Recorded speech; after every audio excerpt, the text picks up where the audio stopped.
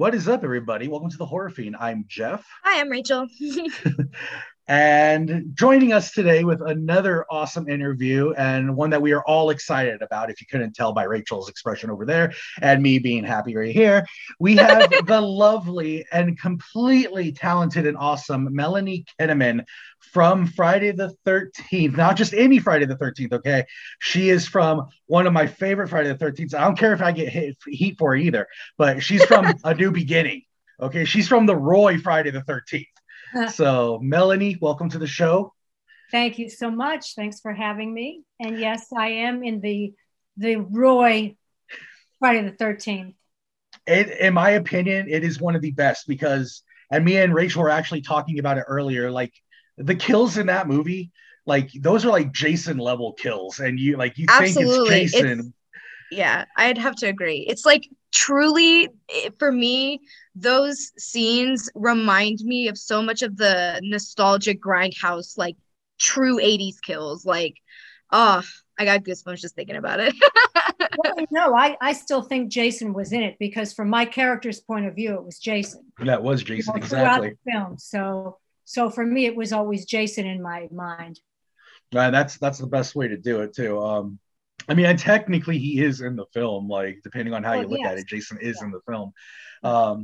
So let's jump into the meat and potatoes, everything. The first thing I want to ask you, I'm going to start this off with, so how did you get the role of Pam? Like, can you like give us the walkthrough, how the process you went through it, getting into such an iconic franchise and being one of the few survivor girls that like actually survived that franchise and go through. So how did you get through that? Well, it was an audition like any audition. You just go in. I mean, there were some days as an actress, I would go in 5 auditions a day. So this was just another day, another audition.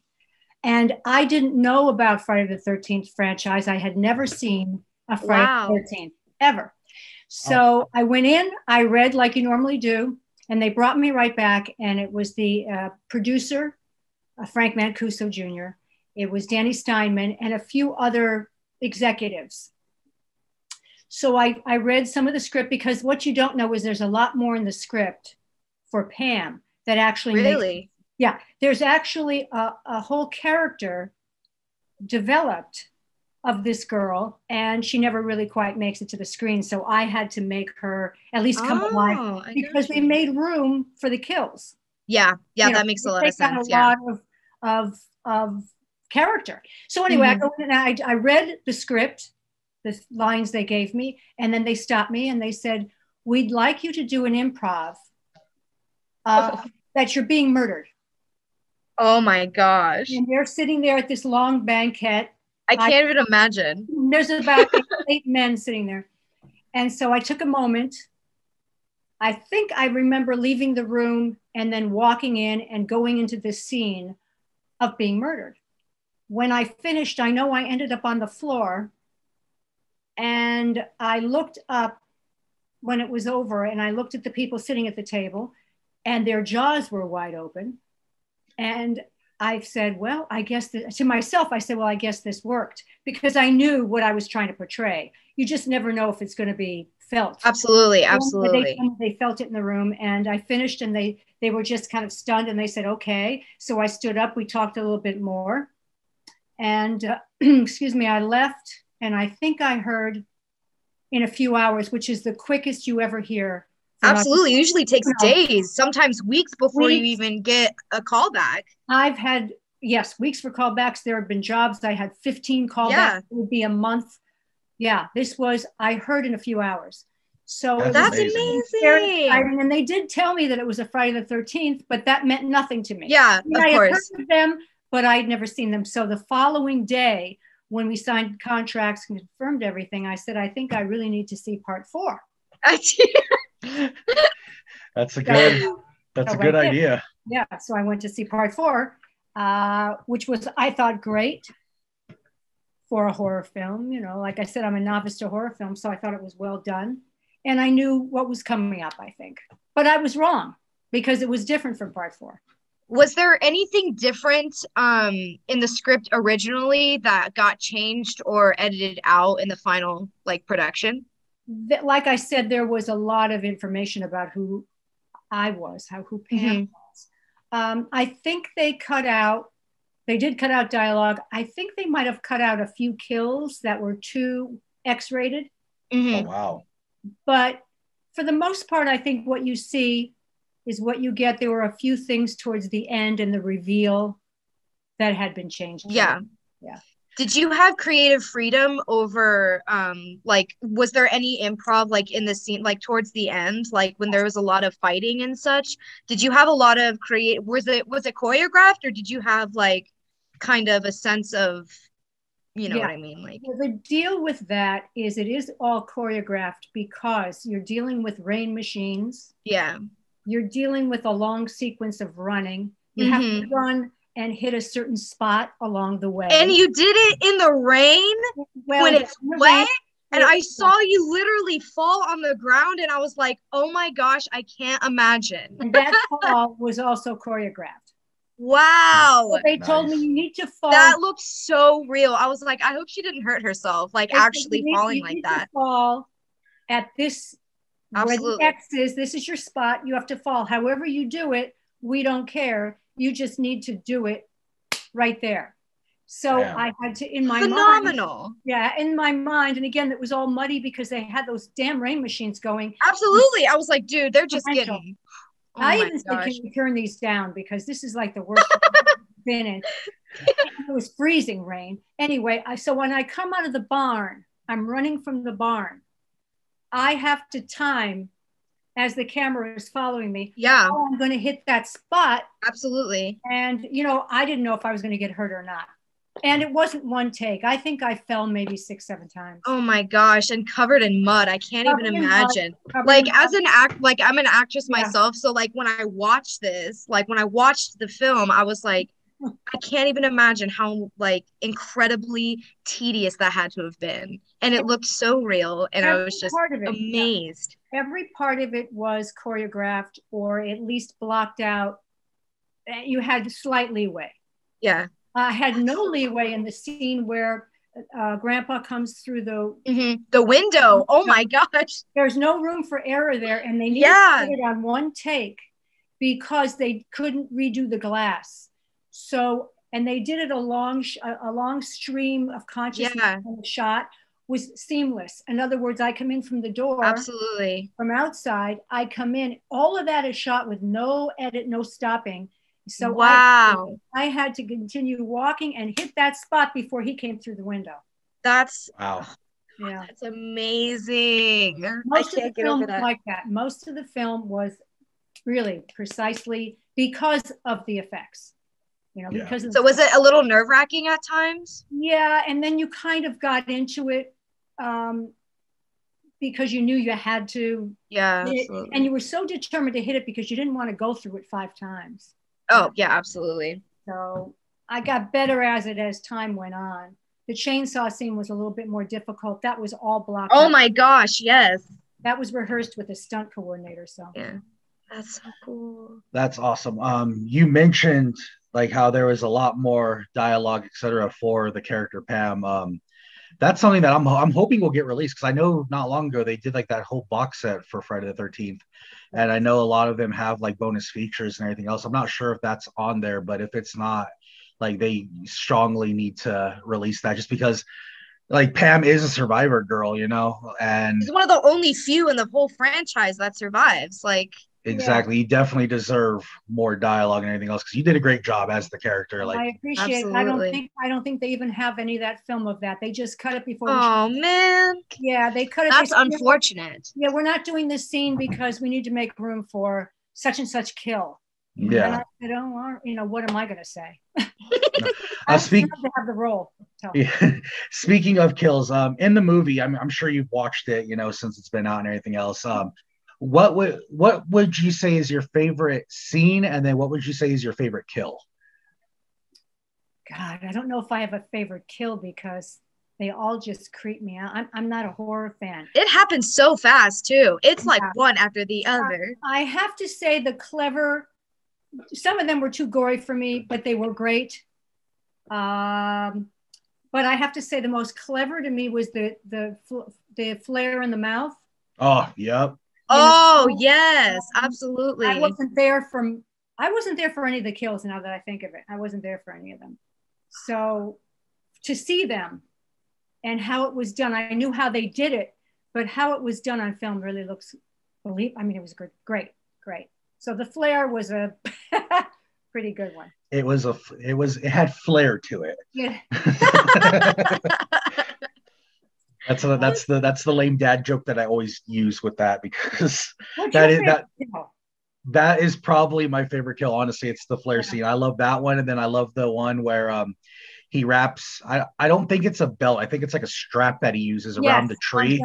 Oh with the yeah, that was branch and really twisting. creative. Yeah. Like Robert Dixon, that's a good one too. like that is a very like Jason kill, because like you have to have an unnatural amount of strength to be able to pull that off. And so like to this day, every time I watch that, it's like that is just mind blowing how it came off. And just like I was like, ooh man, like, and just thinking like just a normal human, you know, after watching the movie and knowing that it was just that paramedic, just that was insane. Like that was such an awesome scene. I just really wanted the grandpa to survive. I know. I really wanted grandpa to survive. I was so distraught. I was like, man, why you gotta kill grandpa? I'm just glad Reggie survived. Oh my gosh, I know. I was just about to say that. Yeah. How old was he? How old was oh 13. my gosh. Yeah. And he and I are close friends, so I see him now that I don't know if I can say how old he is. I think he's 50.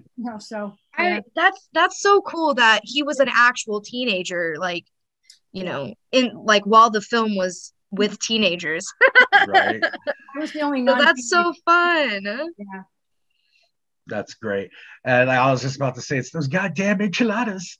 But, that was iconic. I think that is my favorite kill scene of like one of my all-time favorite Friday the 13th kill scenes. Well, with it's the like singing, how unfortunate do you have to be in life to die in a outhouse? Oh my gosh. I was like, that is unfortunate. But they're singing, you know. It's a great song he made Absolutely. up. And the girlfriend, the beautiful girl, is singing. Oh, she's so beautiful. Yeah. Oh my gosh. I couldn't get over it. Yeah. I know that song. That ooh baby, ooh baby. Yeah, he came up with that. And then she did he? Yeah. That's awesome. On the spot, and she picked it up and she kept doing it, and it was just great. I love little things like that. Yeah, like that's what I love. I mean, it happens in a lot of genres, but with horror, I think it's really funny because you have to have some comedic relief. Yeah. But you can always tell when it's genuine like that. And I thought it was really cool. Yeah, Miguel is really great, and he's funny. So that was a great improv that he did on the spot. Yeah. That's cool. I made a comment in my notes that young Tommy in The Nightmare in the Beginning, when he's wearing the yellow rain jacket, reminds me of Georgie from It. That's great. I wrote that. I was like, I have to mention that, because when I was rewatching the film a couple weeks ago, I couldn't really remember what had happened at the beginning. So when I saw the young Tommy in the dream wearing the raincoat, I was like, this is odd. Am I watching the right movie? That's funny. I never thought of that. I thought it was really, because it's in the rain and but yeah. It was a good opening, I think. I loved it a lot. I loved how like in the beginning and the end had the same type of like dream sequence, because even when Tommy does wake up again and then he has the knife and the mask, you're like, oh my gosh, is he the new Jason? But you never really know, because it ends. He was supposed to be. So yeah, that's what I was hearing, was that ending, it was supposed to be him, and like everybody was wondering like, oh man, did he kill Pam? Like what was going on with that whole thing? And what do you think? What is your take on the ending? We got signed on to do part 6, John and I. So when I got part 5, it was a 2-picture contract. I was supposed to do 5 and 6. So that where 6 was going to start, where 5 ended. And about a month before we were supposed to start, I got a phone call from my agent saying they heard from Paramount and that John Shepherd's decided not to do part 6. Oh. And I couldn't believe it, because I was ready to go. and they already paid me. So exactly. yeah, so he decided not to do part 6. He didn't want to do horror anymore. And someone pick it up. And they said that ruins the whole idea because we can't bring in another Tommy. Yeah. And you can't do part 6 without him. You can't have Pam without. So we were both done, and they had to come up with a whole new concept for part 6, and they decided to go back to the old thing of having Jason. I was curious as to why 6 was completely different, but that makes sense. Because John Shepherd didn't want to do it. Oh man, yeah, I would love to see where your character. It would have been very interesting. It would have been great for me, but there's a one positive in that: I never die. That's true. Yes, that is so true. Things. I need to think about that. Oh my gosh. I am the only one that is a forever survivor in the history of the franchise. Oh my God, I want that on a shirt. I want that on a shirt so I can wear that. I mean, had I come back, we don't know. Yeah. So speaking of that, so I want to roll with that real quick since you just mentioned that. Did you have any sort of a script? Can you like give us any information of how maybe it could have went, since obviously all I knew, no, there wasn't a script given to me. We were supposed to shoot 3 months from the day that we stopped. A month in of my waiting and thinking, oh great, I'm going to work in 2 months. A month in, they called and said it's a no-go because John won't do it. So I never got to see a script, but I was told that it was going to pick up where we left off, that final scene with John behind me, and he was going to be the new Jason. I don't know if I would have died, most likely, my guess is, but I'll never know. See, that's interesting too, because even though John didn't return, like with part 6, that was the end of the Tommy Jarvis trilogy. Like they still brought Tommy Jarvis back, just a new actor. So I wonder why they didn't just go ahead and bring you back with it and just keep with it. I mean, yeah, John might not have returned, but there's no reason why you couldn't have returned and still done it with a new. And that was our argument, and that was my agent's argument, but it's Paramount. And they said they decided that they weren't going to do them anymore. Now, correct me, because you probably know the history more. Wasn't part 6 New Line or a different? It wasn't Paramount. I don't think so. Let me double check. Was it Universal? I think I was the last Paramount girl. I was the last Paramount final girl, which I love. Yeah. So I believe that Paramount had stopped the whole thing when John wasn't going to do it. They decided they said that part 5 was the end for them. So I believe a new studio picked up 6 and did 6, and they wanted nothing to do with the Paramount stuff. In other words, part 5. They kind of wanted a do-over, I guess. They would have never brought me in. They have a whole new girl, a whole new Tommy. They shouldn't have used the Tommy name, in my opinion. Yeah, like I agree with that. I think that's what made me confused. Like, because I started watching these movies when I was a kid, and then as I got older, I would follow every time, you know, the new ones. But that always confused me, how there was a part, you know, the part 4 and then the part 5, and then it was just completely different. So I was like, did I miss a movie? It's like Star Wars. Like, what's happening right now? But that makes sense. But that's so unfortunate. Yes, it was unfortunate. Yeah, no, I agree. And like, it's weird because like it shows that it was distributed by Paramount. So yeah, it was distributed by Paramount. So no, they definitely should have, if they were going to bring back Tommy Jarvis, they should have brought you back with it. I think that would have made the most sense. And chances make a petition right now. Right. And chances are, and like the more I think about it, like in the history of slasher movies, there's not many that have gone like 2 movies onward being the survivor, you know what I mean? And so like in the first movie, the girl that survives that one dies in part 2 at the beginning of part 2. And so if you would have come back, I'm willing to bet safe money on this that you would have wound up surviving that one as well, because you already knew Tommy. So I bet they would have went along that line. Cool. Yeah, that would be really cool. To be able to fight him, like the yin to the yang. And you could have been, and like you technically are, like right now you're in one of those rare situations where you are one of the only women in horror movies, or men for that matter too, that's an actual survivor and like didn't die. And if you would have been in like another one, that would have been phenomenal. Which is like in Nightmare on Elm Street, Lisa Wilcox is in 2 and she survived both. And that would be like one of those rare, really rare, because there's only like 2 maybe 3 in the history of horror that has survived. Absolutely. It would have been great. It would have been great on so many levels, but it didn't happen. Such is show business. You know what's great though right now is the fact that like there's so many different fan films coming out, like that whole 13 fanboy and everything else. So somebody could easily, if they're watching this, pick this freaking idea up. Someone do it right now. Pick it up. Get this woman in the movie as Pam again, and let her whoop Jason Tommy Jarvis ass. Like it needs to happen. We need to see, and like even if it's like a 40-year later, 30-year later type deal, that would still be awesome. Like obviously that works. It would tie up so many loose ends, and I think it would make other people like us go, yes, finally we get some answers, you know, like, oh, that would be so cool. Yeah. So my next question for you, and again, I'm going to keep rolling with this. If the opportunity ever presented itself again for you to play the role of Pam, would you take that opportunity? Yes, I would love to. Yes. But it would depend. It would depend on the quality of the project. You know, absolutely. I don't want to do just anything. It's, you know, I do turn down a bunch of stuff. Completely understandable. Did you hear about the 13 fanboy?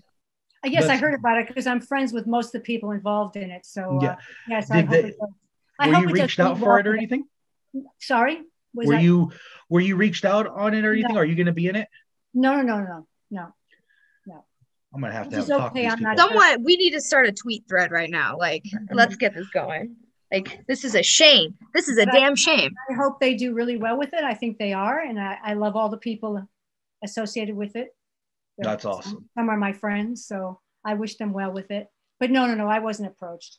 But that's okay because I'm doing other stuff. So I just. Yeah, you were mentioning to me earlier this week that you're actually, you know, filming. So I was like, okay, you know. Oh, really? What can you tell us? It's what I love about it is it's a 1970s style horror film. Oh hell yeah! A lot of oh my gosh! Yeah. So that's exciting. And I get to. Well, I can't tell you the end, but I get to be a heroine in that. So I get to. That's going to be great.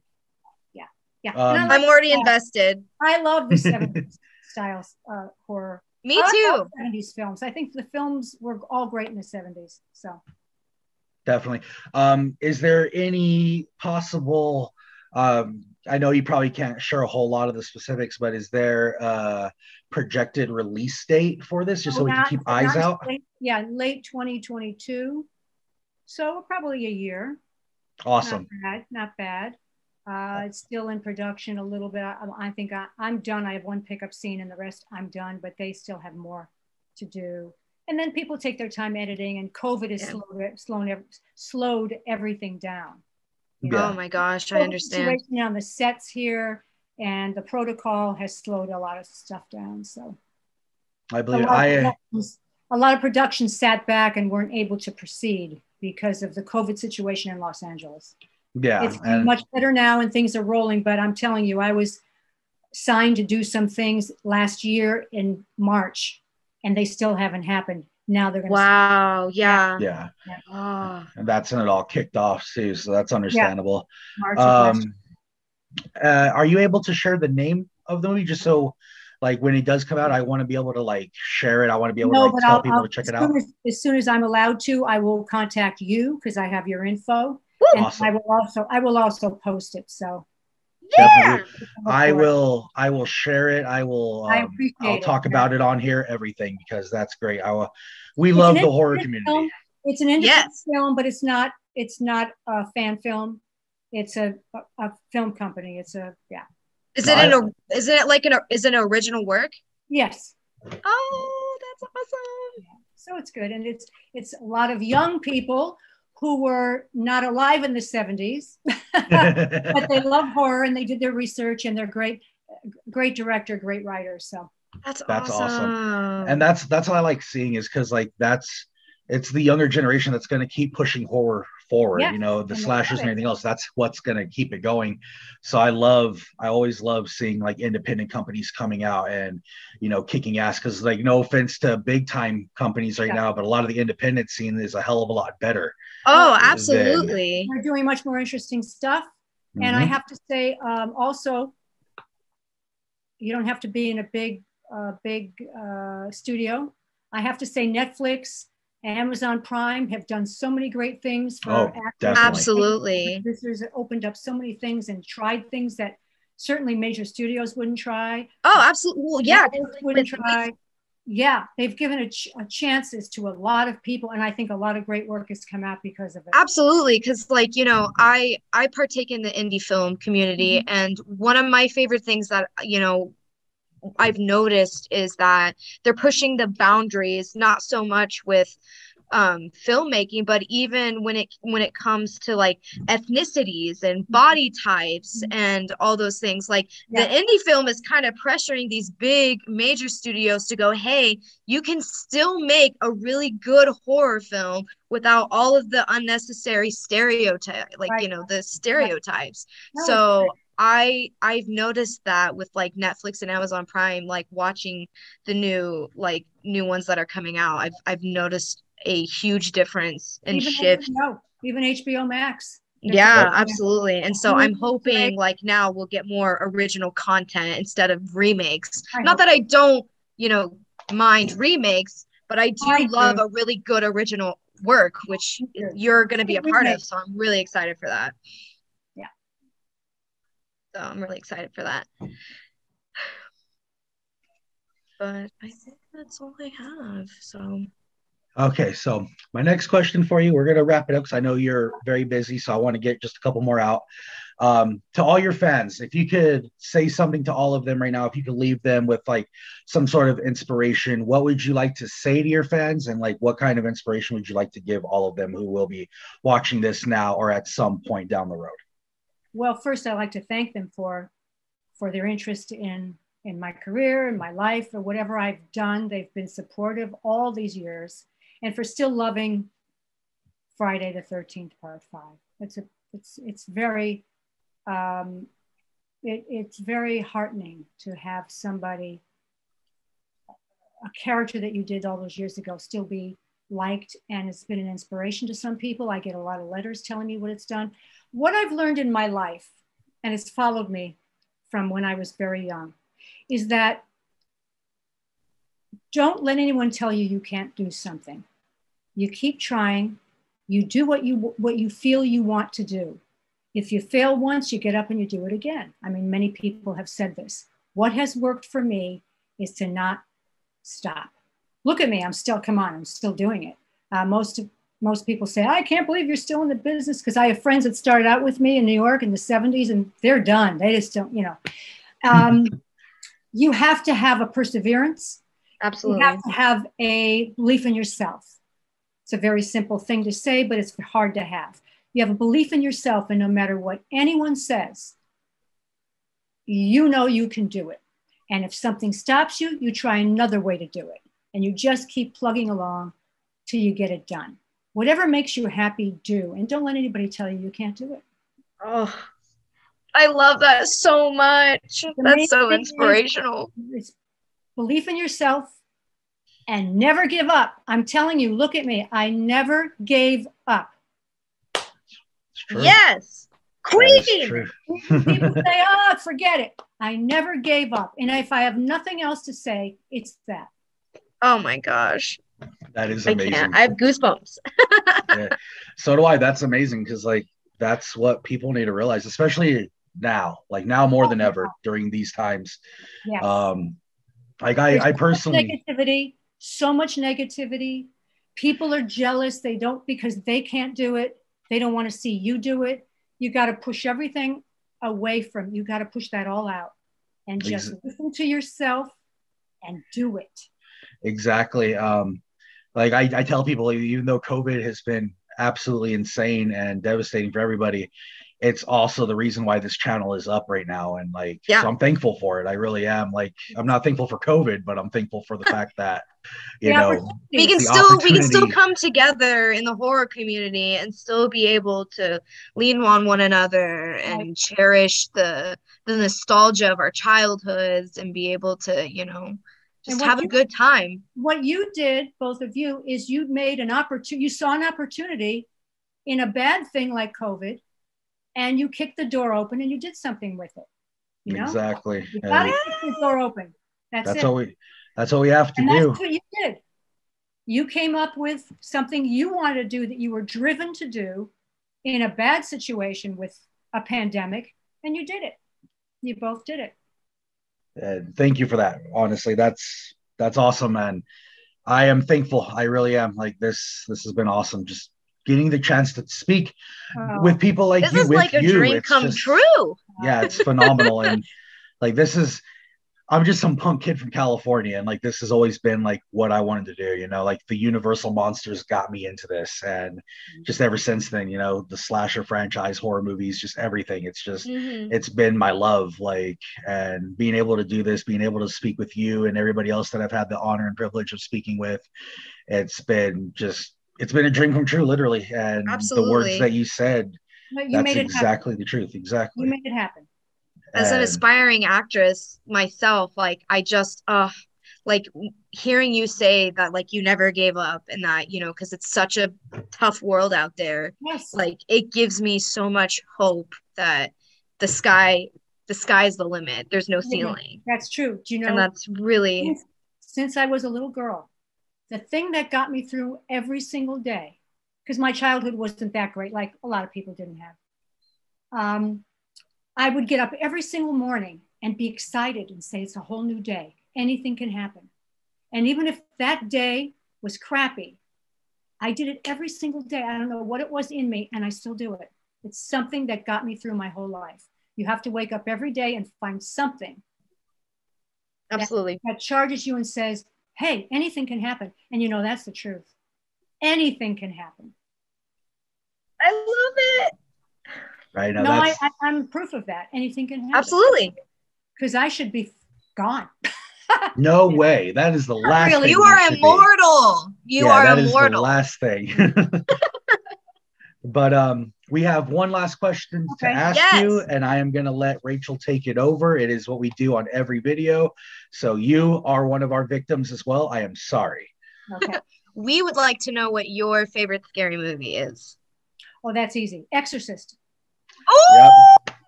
I was in a movie with Eileen, and she is fantastic. Yes. And the Exorcist to this day, still, I know what's coming, still scares me. I think it's oh my gosh. That is like the best answer. I like suspense much more than absolutely. That is the most perfect movie. It really is. We have been getting that answer a lot, and like you can't go wrong with it. Like The Exorcist is one of those movies that it just timeless. I can't find anything wrong with it. You know? Nothing. And I typically like not at all. Hell. It's like it's gonna be really rare for a movie to even, I wouldn't say compare, but like that which movie in the future to come is going to be the next Exorcist? Is that even possible? It was perfection. Exactly. I agree. Great answer. Absolutely love it. I'm sure everybody that's going to be watching this is going to love it as well. With that said, again, Melanie, I wanted to say thank you from the bottom of my heart for agreeing to be on the Horror Fiend. It means a lot to us. Thank you. Absolutely. We should stay in touch so I know what's going on with both of your careers. Yes, I would love to. Please. Oh my gosh. And we got to get a petition going for you to be in the new Friday the 13th film. We got to do it. I agree with that. And also, speaking along that, once that new movie that you're in is out, I would like very much to get you back on the Horror Fiend so we could talk about it. Okay. Yeah. That would be great. That would be so much fun. Yeah. Awesome. Well, there you have it, folks. I hope you enjoyed this interview. We've been having fun doing these. Apparently, you guys are liking them, so it makes us happy. For the Horror Fiend, I am Jeff. I'm Rachel. That was Melanie. Bye. You guys, bye. Thank you.